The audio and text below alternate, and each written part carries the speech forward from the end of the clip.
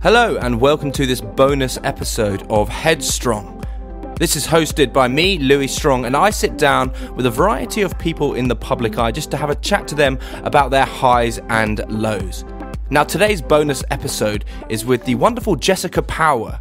I sat down with Jess over Zoom and we had a chat about Married at First Sight. Now, this show did come out over 2 years ago in Australia, but it is taking the British public by storm. And we had a chat about her experiences on the show, as well as what she's learned and how she's grown as an individual. So I really hope you enjoy this episode. Jessika, thank you so much for joining me on Headstrong. How's it all going? Hi, thanks for having me. Look, it's all going, I feel like I'm back in 2019. Filming, once the show's aired over here, it's so surreal having all of these opinions that everybody had so long ago all over again.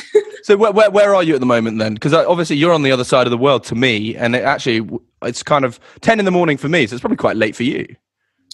Yeah, so it's 8 o'clock at night here, and I'm on the Gold Coast, so Queensland in WA. Love it. Where I moved for Dan Webb, which, I think everyone's seen how that sort of works out. Oh dear, oh dear. Now, where did you come from then? Because let's paint the picture, because they're from starkly different places from where you are from to where you are now, isn't it? Because I've been to Australia and the Gold Coast.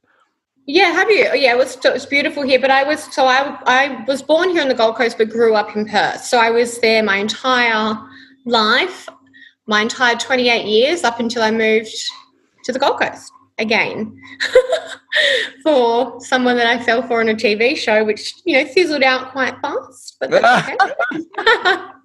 Before we jump on to Married at First Sight, I just want to capture Australia at this moment, because we're talking in February 2021, and it seems to be the only bloody place in the world that seems to be open.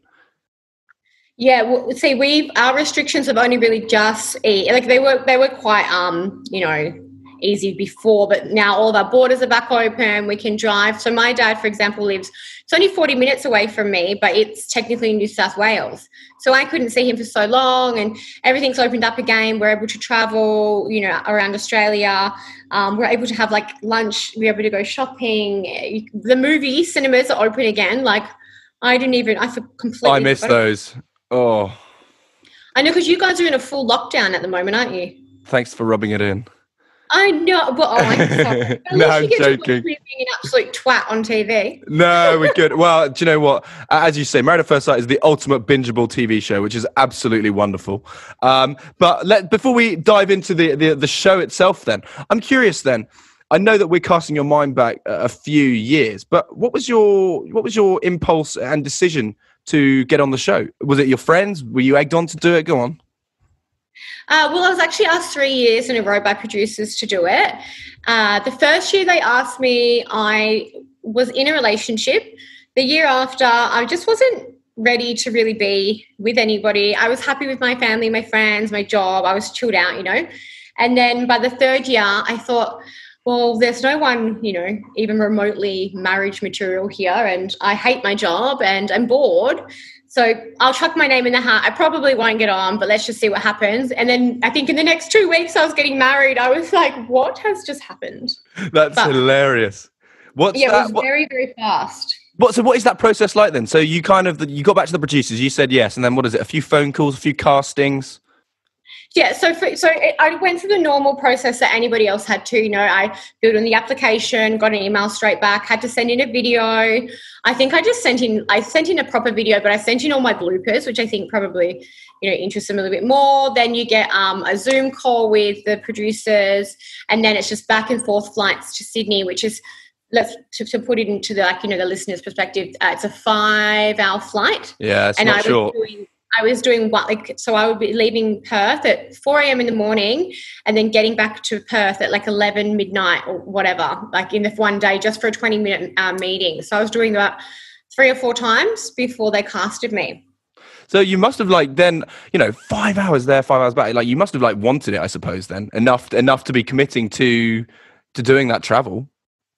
Yeah, it sort of intrigued me a little bit because my personality has always been really bubbly and loud, and I don't love attention, but I'm always the loud one in the room. I've always been the class clown. I've always been the girl that never really paid attention because I thought something else was funny. So it was sort of a big ride, a bit of a trip for me. And then it sort of bubbled down to actually we've found a match for you. And that's when my brain went, holy hell, what is happening?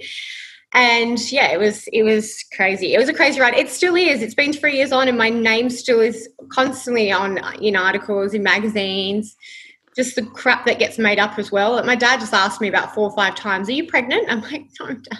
Yeah, I mean, that's the glory and also the disaster of reality TV to an extent, that rumours fly.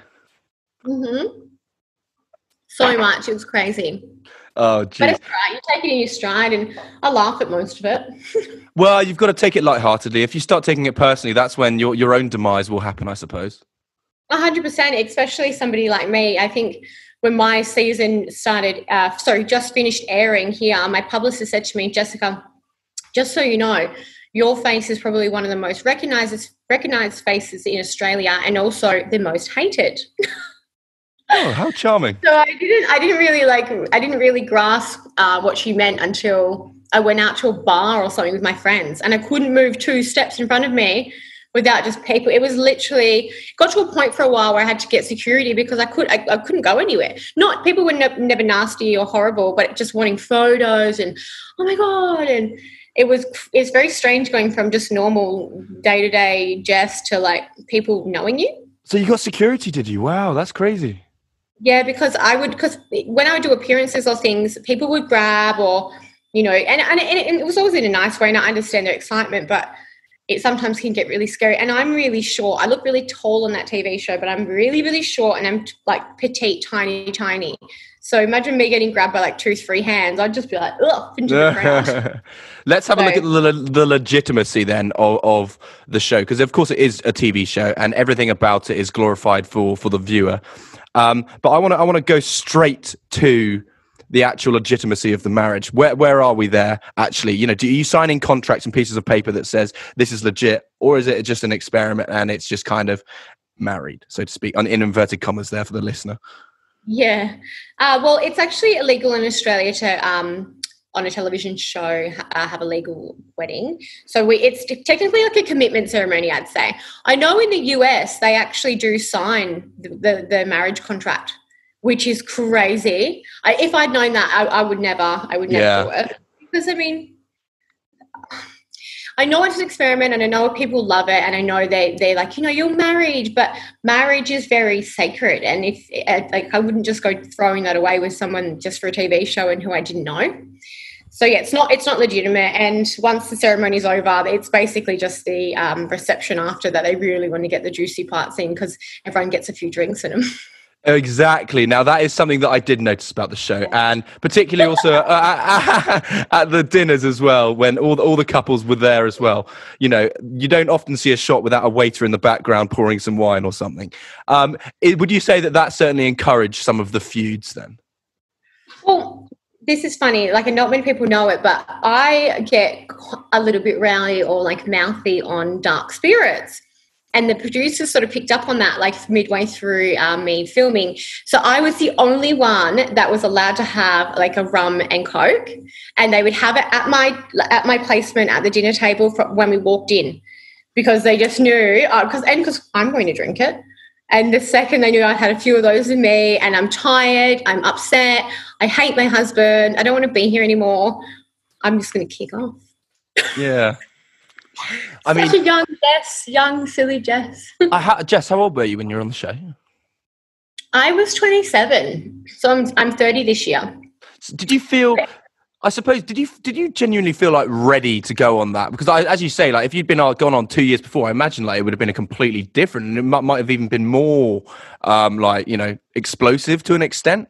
Because with age comes. I suppose more level-headedness and maturity, and be able to hold yourself. Perhaps not when the dark spirits are around, though. Look, I don't know. I felt that I was ready, but you know what it is, like everyone's like, oh, you know, you're only there for Instagram and you're only there to sort of boost your profile. Now, I'm not a silly girl. I did go on with a small sliver of hope that potentially I could find somebody that I could fall in love with, and I did. It didn't work out, but that's so fine. But also, I knew what a reality TV show can do to anybody. I did not expect the airtime or the attention I got, but I did see it as an opportunity as well to, you know, potentially boost my business adventures in the future, be able to build myself a platform. And now I took it, and all of the bad scrutiny that I've got back, but I've taken it, I've ran with it, and I've built such an amazing, you know, life for myself. So I probably wasn't ready to get bloody married, but it also taught me to grow up a lot as well, because it showed me all of my really bad traits, all of my poor behavioural traits, and I got to actually see it and see how people reacted to it, as opposed to my friends sort of going, don't worry, Jess, like, who cares?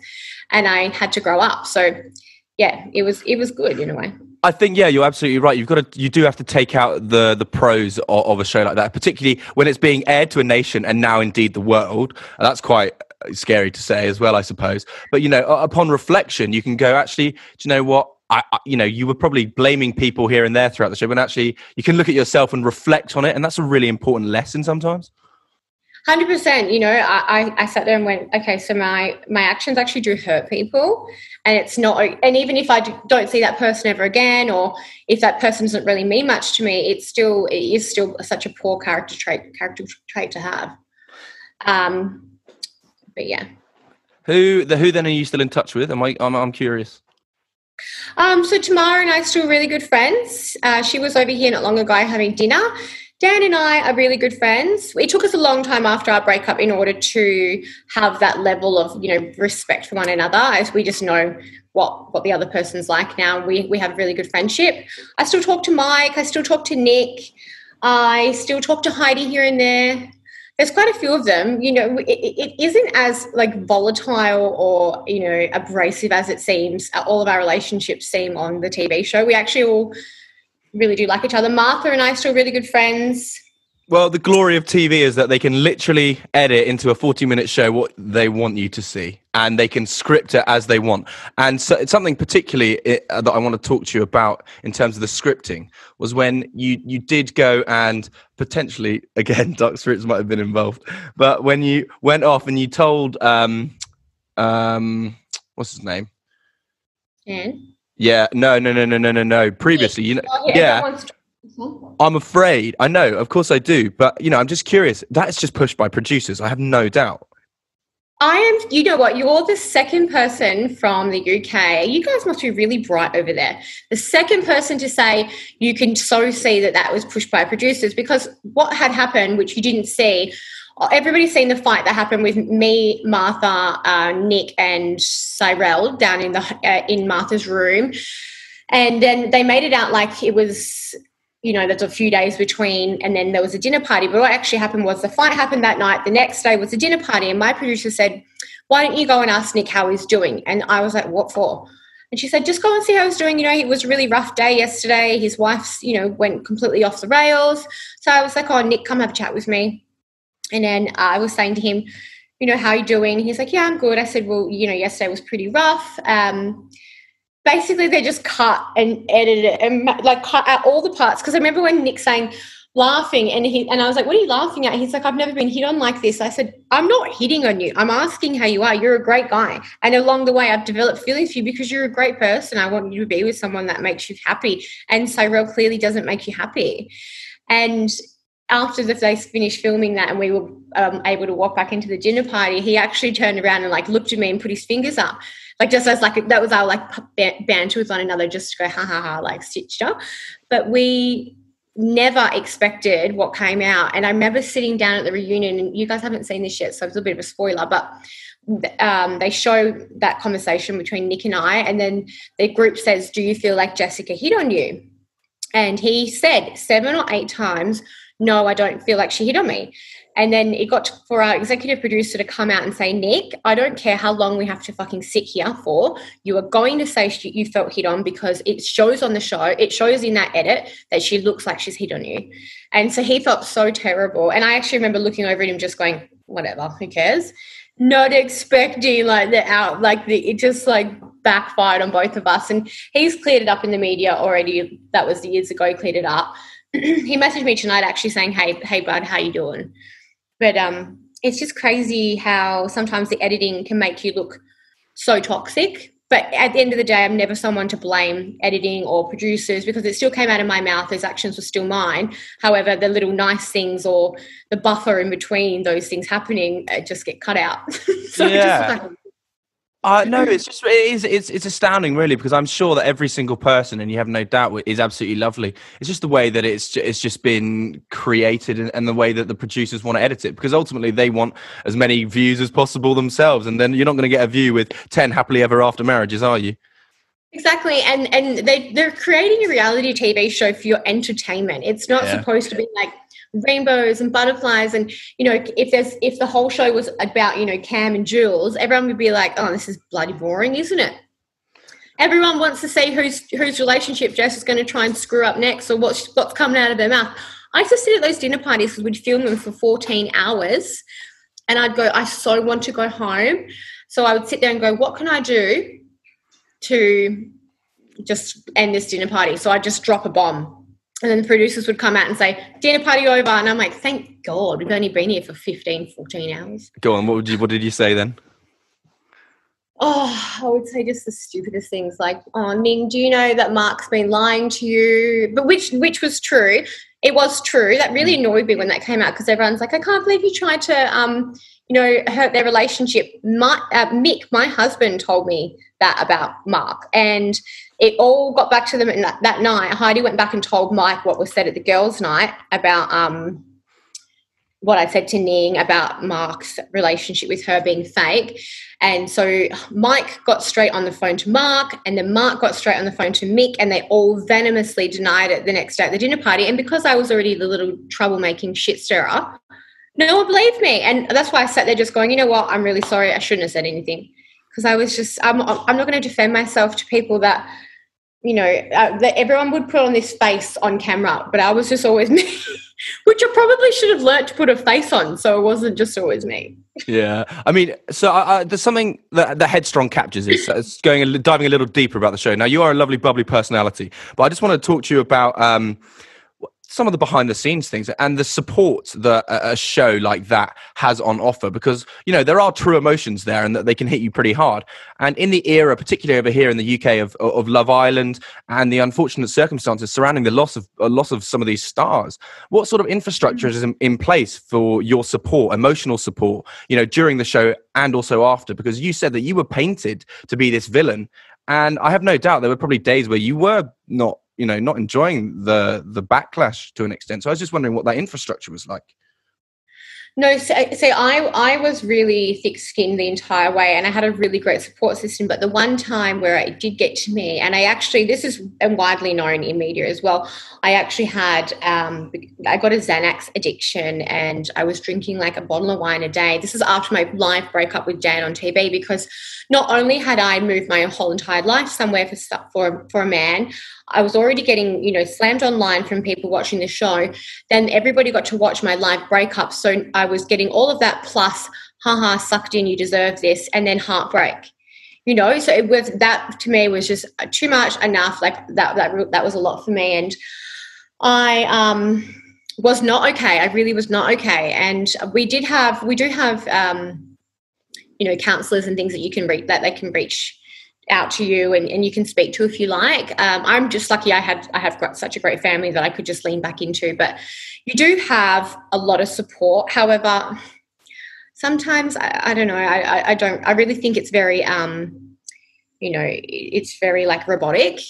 Their help, and I'm doing like little air quotes as well, like their help is a little bit robotic. Just going off from what you've said there, just exploring that that time and the love and support that you do have and that you do receive, which is immensely important. Is that what you said got you through those difficult times after breaking up with Dan and indeed going through your period of addiction? Yeah, it definitely did get me through it. And it made me really quite aware of how dark and horrible the internet can be, which is why I'm now such a massive advocate for online bullying, and like I'm auctioning my wedding dress off to a charity here in Australia for a camp which supports children from the age of 14 to 18. Sorry, and it just helps them to sort of understand like their world, and that they come from poor homes, or they come from being bullied at school. Because if I was, a young kid that went to high school and was bullied my entire life, come back home to, a father that was a drunk, or a mother that was a drunk, and then had a poor home life and got on the internet on my phone or whatever, and was getting nasty, horrible messages. This is why people hang themselves, or why they hurt themselves. The internet is such a dark, horrible place, and people don't understand the weight of their words and how effective it can be in someone's life, and they don't care either. And it really was a bit scary, and I was very grateful that I did have good family and friends around to, hold on to me when I was in my darkest times. So I reached out to you via social media then. How do you yourself kind of manage that yourself then? Because of course my message is going to be, it was quite nice and reaching out to you, but I'm sure that 1 out of 100 there may well be some nasty comments and trolling. How do you tackle that, and how do you cope with that yourself? And how does that make you feel? How does that make you feel as well? Well, when it first happened and the show finished airing and I was getting these messages, I would meticulously be on my phone replying to these trolls, trying to just explain myself, and 99% of the time I would be able to turn their opinions around. But it's gotten to a point now where I get about 200 to 300 messages a day. Probably, let's say, about 20 of those are negative, and I just block and delete now.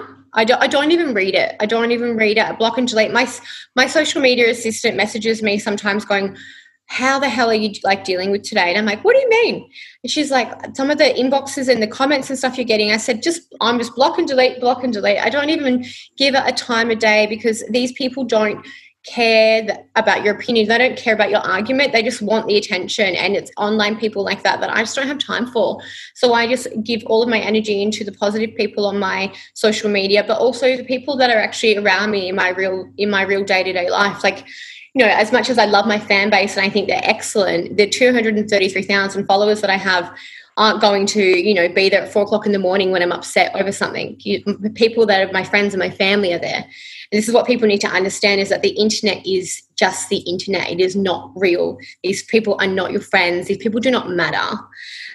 It's their opinions shouldn't really get to you as much as it does. But some people, it really hits home. But I just kind of laugh and I feel sorry for them. And also, it's most of the time is women with children that comment nasty things. And I just go, I just hope to God your son or daughter never goes on a TV show when they're older and makes a few mistakes because they're young and, in this high pressure environment, and cops the level of message I've just got from you, because it's freaking disgusting.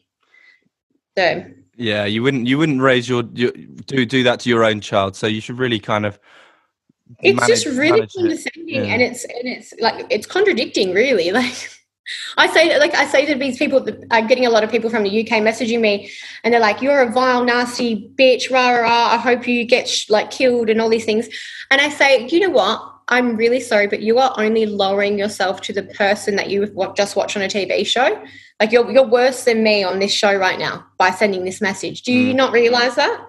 And that's when they kind of get it, and they're like, "Oh, sorry." The amount of sorries I've gotten today is just strange. If you don't have anything nice to say, just don't say anything. Exactly. That's what it boils down to with trolling as well. It's like, what are you actually achieving by saying that? You're wasting your own life. Okay, ultimately, if you don't enjoy the show, turn the thing off. But to actually get to a point of reaching out to somebody that you don't physically know to just insult them, it's just completely disrespectful and a waste of time. It's insane. I don't think I've ever once woken up and gone, you know what? I'm going to get on the internet today and message someone who I don't know something really nasty because it's going to make my day so much better. Like, what? Where is your headspace at? Well, Jessica, now I've got to ask you, what does the future hold then? What 2021? What's the goal? Look, I am studying my dual qualification in specialised skin and beauty. So I'm wanting to open up my own salon here on the Gold Coast, possibly more TV, possibly some TV hosting. I have a partner now as well. So who knows what could happen. And I saw you look over there, it's just going. I know, because they always say, honey, where's the ring? When are we having kids? And we've just only met. But, dare he answer that one? Yeah, geez. I'm 30 this year. I'm not getting any younger. He's smiling right now. Well, we'll take that as a maybe. Definitely. So I ask this question to every guest that comes on, Jessica. What does the word headstrong mean to you? Headstrong to me, for some odd reason, when I think of headstrong, I think about my little brothers and sisters and how I am sort of a martyr to them. Headstrong to me is belief in yourself, belief in your ideas and what you're doing, and staying true to yourself, I would say. Lovely. Well, look, I wish you all the very best. Thank you so much for this late call-up, so to speak. I've really enjoyed it. And everybody, I think the show's still going on here in the UK. But yes, the thing that we desperately want now, which we won't get for 2 years, is the reunion. But hey. Oh, you guys are getting it the week after the season ends. Oh, go on. Yeah. Give me a spoiler. Well, let's just say you'll see a lot of personal growth from Jess, and somebody gets doused in wine. Ooh, there we go. That's good. That's good enough for me. All right, Jess, thanks so much. Thank you so much. Have a lovely day. And that's it for this bonus episode of Headstrong. Thank you so much to Jessika for joining me on Zoom and zooming in from Australia, and also coming in last minute to join me on Headstrong. I really appreciate it and her time. Now, I also hope that you really enjoyed that episode, and if you did, feel free to share it with your family and friends, hit subscribe, and also give us a rating. Every little helps. There's also plenty of other episodes in the catalogue of Headstrong, so feel free to go have a listen now. Join us on Monday for a new episode.